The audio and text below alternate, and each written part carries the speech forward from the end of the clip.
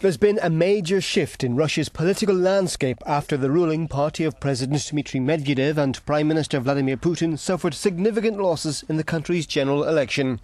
As counting neared completion, United Russia was set to win around 50% of the vote, down from 64% 4 years ago. It would leave the party with a slim 13% majority. The Communists were the main beneficiaries on around 19%, up from 11% last time. It's a remarkable turnaround for a party that seemed consigned to history in the early post-Soviet years. The nationalist LDPR was heading for about 12%, up from 8% in 2007. With almost all the votes counted, this was how the party stood, with gains across the board. The turnout was on course to be just over 60%, about 3% lower than the previous poll. United Russia won 238 seats, ceding 77 to their rivals.